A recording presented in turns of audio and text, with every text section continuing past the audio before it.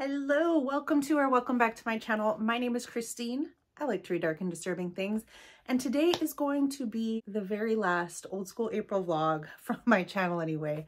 It's Old School April vlog part 3.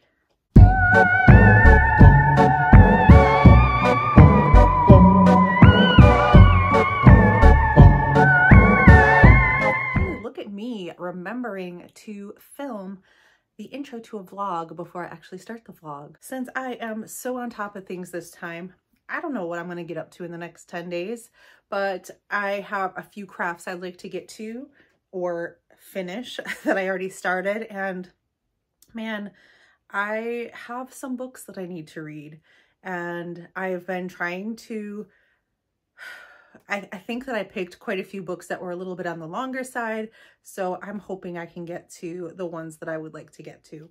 So without further ado, let's see what I got up to in the last 10 days of Old School April. So I realized that I never did show my journal for Old School April, so I thought I would show that off now. I mean, I know it's done, but I thought it would be fun to show since I was kind of behind. I was waiting for some stickers to come in. So I have our Old School April sticker here. And then I made this like diary looking thing. And this holds all of the prompts for Old School April. So I have some DuckTales. And I have this thing that Alicia made. And it's me as a pirate parrot stealing Pop-Tarts from Kelsey's grave after she dies. We've got all the peeps in attendance here, and we have the Pop-Tarts that I am willing to pluck out of the ground to consume. So that's normal. And then I have all of the activity prompts here. These were all made by Kelsey, and I just printed them out. And she did such a good job with making like a library card of all of the book prompts. So I just have those printed out. Our watch guide. And I didn't fully finish this out, but the activity prompts, I tried to highlight some as I went, but I just haven't been keeping up. And then these are all of the books I read, and then I just wrote down how many points each one was worth for me, and then I checked it off as I logged it, like logged it into Kelsey so I wouldn't forget. These were some of the stickers I was waiting for. I had these cool movie stickers with Jaws and some monsters and ices and things. So these were the movies that I watched in April. And I just want to say, I hardly ever watch TV or movies, so this is like an insane amount of movies for me. I got this Xena sticker off Etsy, which I loved. And some more fun stickers from Pipsticks. These were all the TV shows that I watched. These were mostly from catching Saturday morning cartoons when Kelsey was streaming them. Here's were some of the activities that I did. And that is it. I just wanted to show it because I had fun with this spread, and I need to make my May spread next. Alrighty. Hello, I am checking in. Today is Tuesday, and I had a couple days where I wasn't checking in because I had a procedure done, and I was not really going to talk about it because it's, I guess, kind of embarrassing, but I mean, not really. And then I thought, well, maybe if I talk about it, if this helps one person go through this and get it done, then I will have served my purpose. So basically, I had to get a colonoscopy done because my mom had cancer. And so every 5 years, I have to check and make sure everything's cool. So this was my second time doing it.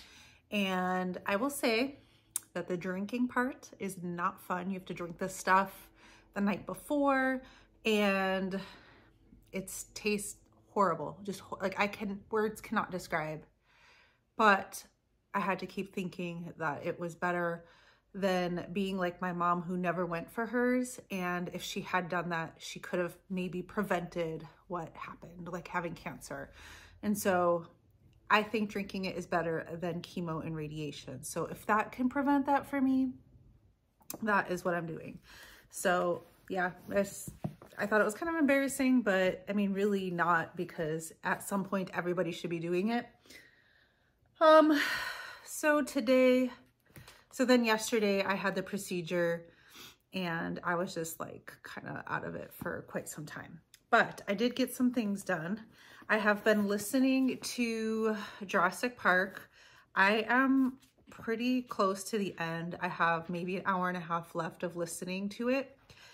So far, I would say that this is probably looking like a 4-star read, mostly because I find almost all of the humans super annoying in this.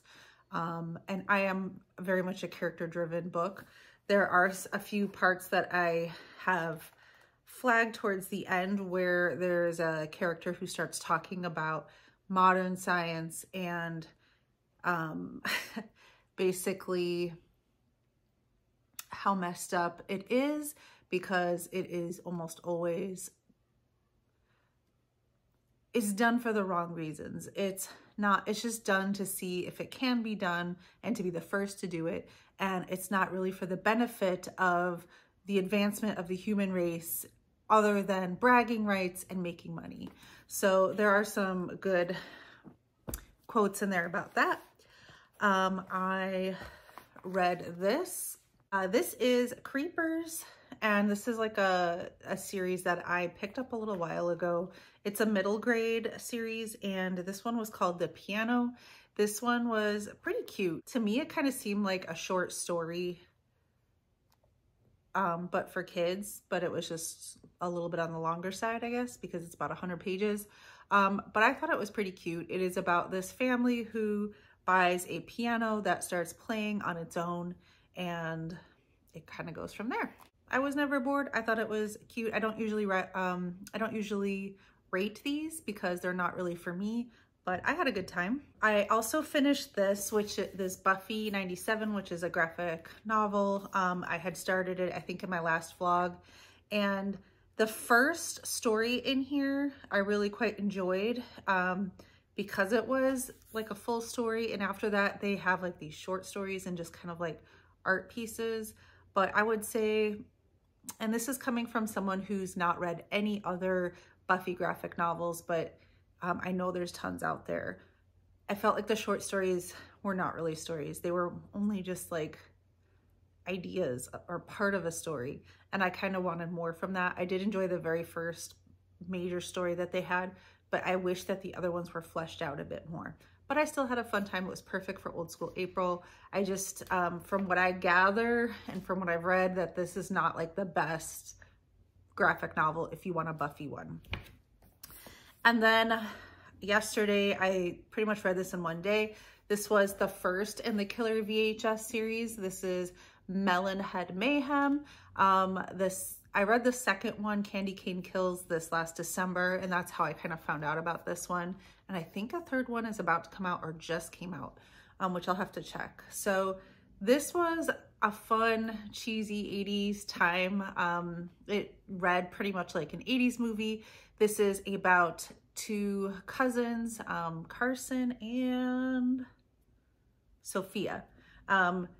Carson, when they grew up, they spent a lot of time together. They watched a lot of like monster movies and horror flicks. And when Carson got older, he moved away, and his grandma recently died. So he's come back after many years away to kind of clean through her house, and he finds this videotape named Critters. But when he opens it up, what's inside is like a homemade tape that has been dubbed over, and it was Melonhead Mayhem. So he calls Sophia. He's like, hey, wanna, come over and we can watch this just like old times. And they do. And once they do, it unleashes these creatures into the world.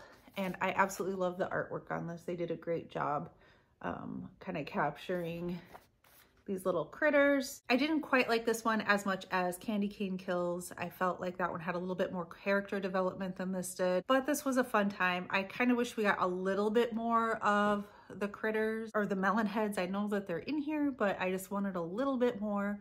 But it was a fun time. It was, you know, a fun read. It was 3.5 stars for me. Next, I'm going to be starting this hopefully today, and I've been reading Mallrats on my Kindle. I'm about 40%. So this will be my physical read that I just start and hopefully finish.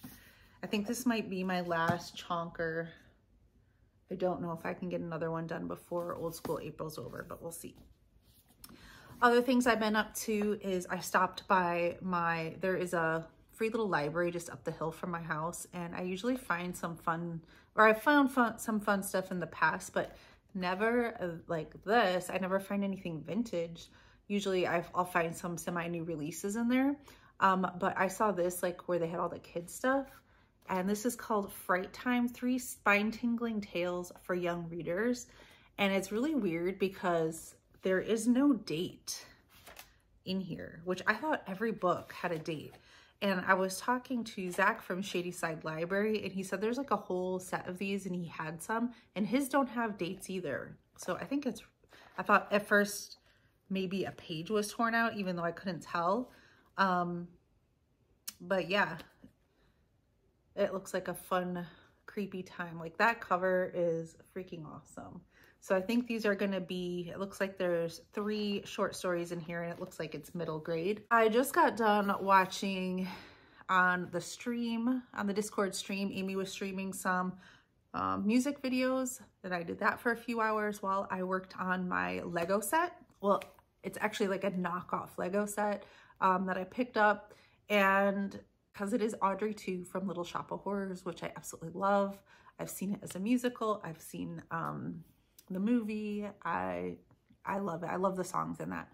So I'm almost done. I would show it to you, but I have a little bit of finishing touches to put on, but I pretty much completed it while watching those videos. So it was kind of like hanging out with friends, chatting, watching videos, and building Lego.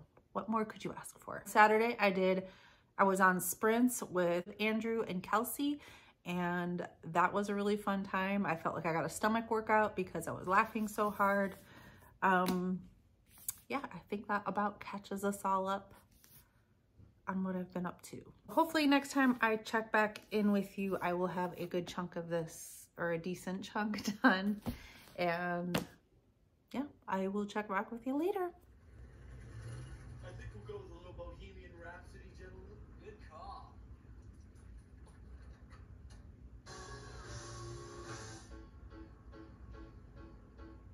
I see a little silhouette of a man. Scaramouche, Scaramouche.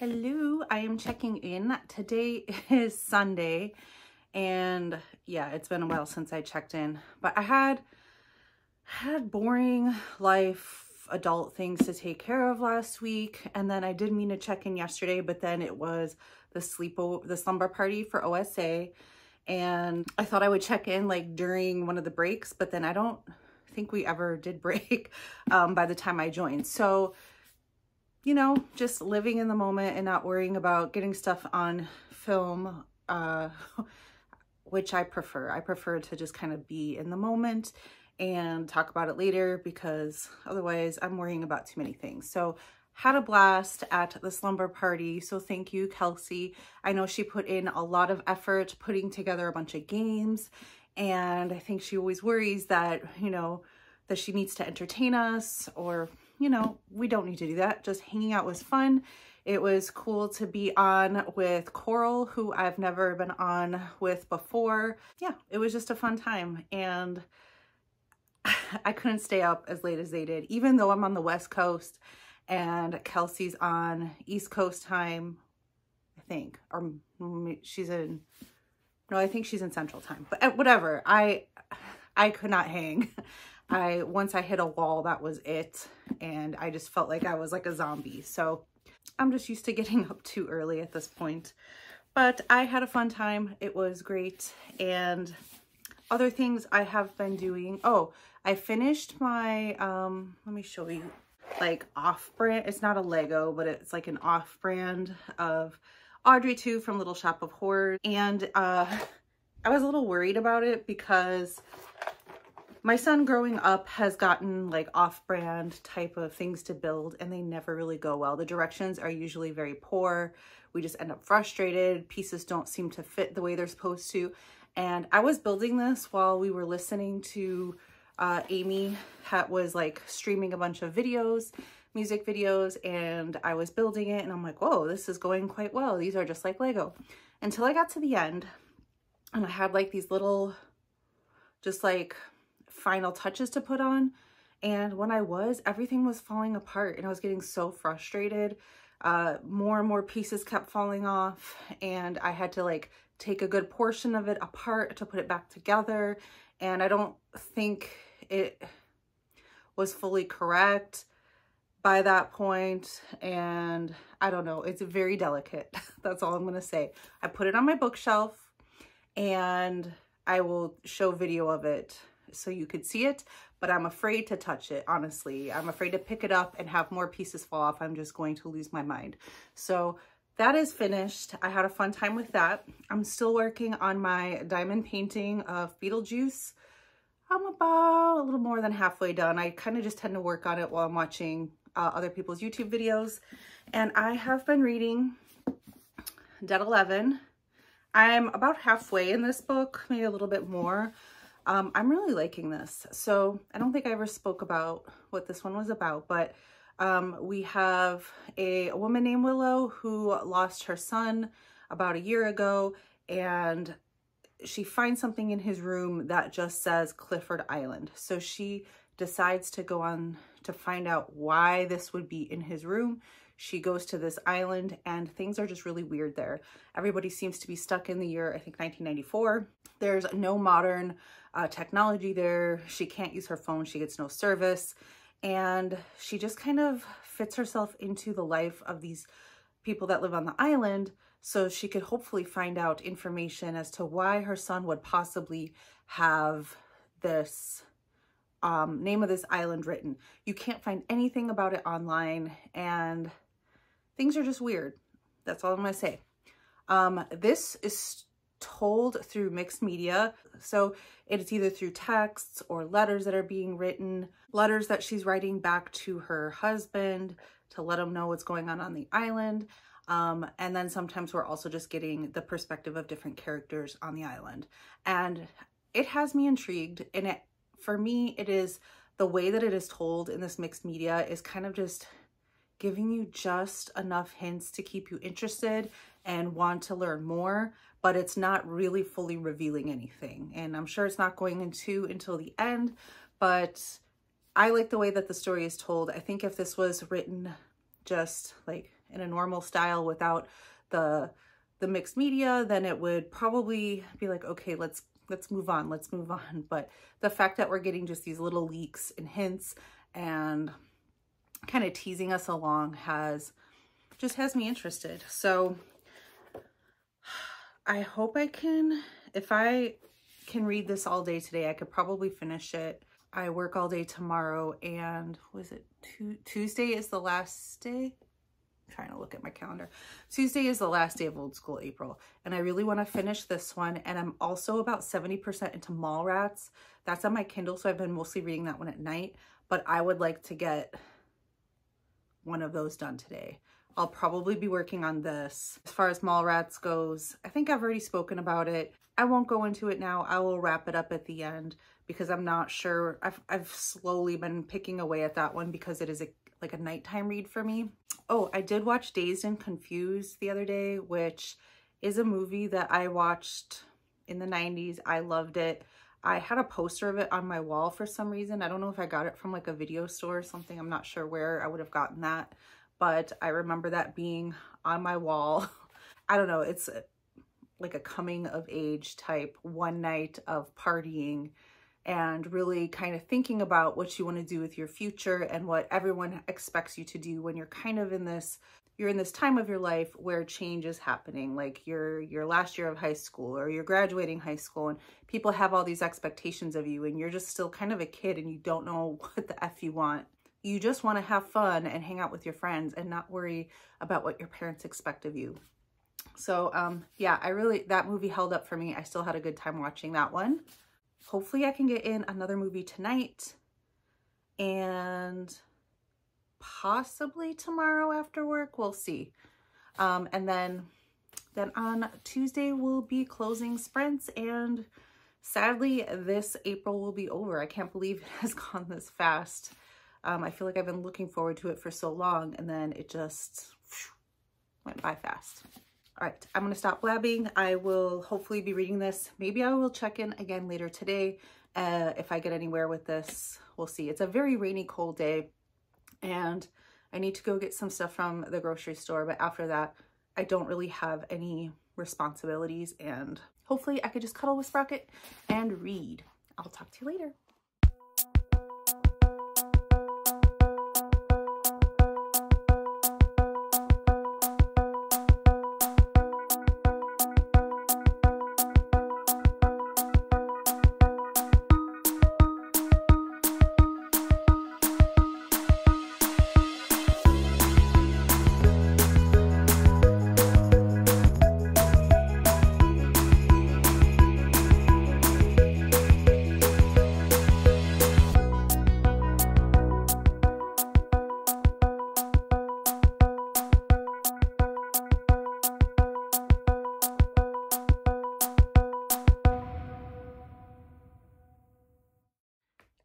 Hello. Today is Tuesday. It is the last day of Old School April, and I cannot believe that the month has come to an end. It's pretty crazy. I am about to jump into sprints for the last time for Old School April for 2024, but don't worry, we will be back next year. I am checking in because I finished this morning Mallrats, which I really enjoyed. It was a YA horror slasher. And I was reading some of the reviews on this one, and a lot of people said it was too long. I fully enjoyed it. I had a good time, especially considering it was a YA book. And I personally, sorry, my dog's clip-clopping up and down the hallway. I didn't find it too long because I enjoy the character development. I enjoyed getting to know them. There was an aspect in this book where our main character really liked this horror movie franchise called, oh, I think it was called Across the Street, but it had a character named Xylophone Man, and I really want to watch those movies now. I mean, a xylophone in anything is just epic. The fact that he plays a xylophone and like these bugs come forward to take care of business and kill whoever is in front of him is just so funny to me. Anyway, I really enjoyed that book. That was by Ivy Tholen, and I think I'm going to give it a 4 out of 5 stars. I feel like it did the nostalgia very well. There was a reason for it. It wasn't totally name droppy like some books, but not quite as seamlessly integrated as in like Cameron Chaney's book. So it was somewhere in between, but I really did enjoy it. And again, 4 stars. And then just now, like literally 5 minutes ago, I finished reading Dead 11 by Jimmy Giuliano. This was a mystery book with like some horror elements in it. And it was completely written, well, not completely. It has mixed media, which I think I already explained, where some of it is text messages, some of it is letters, some of it are interviews, and you're kind of slowly finding out about this town that seems to be stuck in the year 1994, again with the nostalgia, but for a reason. And I just had a really good time with this. I think I'm going to give this one a 4 out of 5 stars as well, which for me means I really, really enjoyed it. A 5-star, I'm very stingy with my 5 stars, so it has to completely blow my mind, but I had a very good time with this and I quite enjoyed it. I didn't know what to expect and I went in with no expectations and it worked out. So that was Dead 11. I have been working on my Care Bear and look, it was going well until I had to do the eyes. I have made so many sets of eyes and generally I use like these little plastic eyes called safety eyes, but the main pattern wanted me to cut up bits of felt and he just looked really dopey to me. Like I'll put the picture of the sample. I was like, oh no, I could do better eyes than that. And every time I tried to make these eyes, he just looked like, he looked cracked out, okay? I tried big eyes with big pupils to make it more like anime. I tried all of these things and I finally have just given up and he's not totally done yet. I haven't made his nose or his mouth, but here, let me cover the eyes first so you could see what he looked like. He's got a little tail. He's pretty cute. He's got a star. And now I'll show you the eyes because I think they're a little scary. Look, it's not getting any better. And I did end up using the safety eyes, but I put it with the white. The reason I couldn't just use these anymore is that I had already closed him. It's a whole thing. But anyway, I'm hoping with his nose and his mouth, it evens out a little bit. But yeah, I don't care. I still love him, but I'll feel like he's staring at me from wherever he is in the room, but that's okay. I think that catches us up on everything. There were some books I did not get to on my list, but I knew that was going to happen. And that's okay. I did knock out a good number of books for me off my list that I wanted to read. So I am happy with that. Old School April has been very fun. And I'm sad to say that it's coming to an end, but it is. Thank you again to Kelsey and all the other co-hosts for inviting me to be part of this fun journey. I had a blast. I had a blast last year as a participant and I had a blast this year as a host. So I hope that if there's someone out there that is kind of like still not sure about joining in on any kind of readathon, I hope you know that Kelsey over at Slime and Slashers, hers are very beginner friendly. And I think that even if you participate just a little bit, you'll have fun. It's not super competitive. It's just about having fun. So if that aspect ever kind of intimidates you, because I know it did to me, like seriously, don't even worry about it. And join in on one of she's got readathons coming up. They're not usually as huge as Old School April, but she's got some fun stuff planned for the rest of the year. Thank you guys for following me on this Old School April journey. I had so much fun and I hope you did too. And thank you guys for watching. Stay spooky.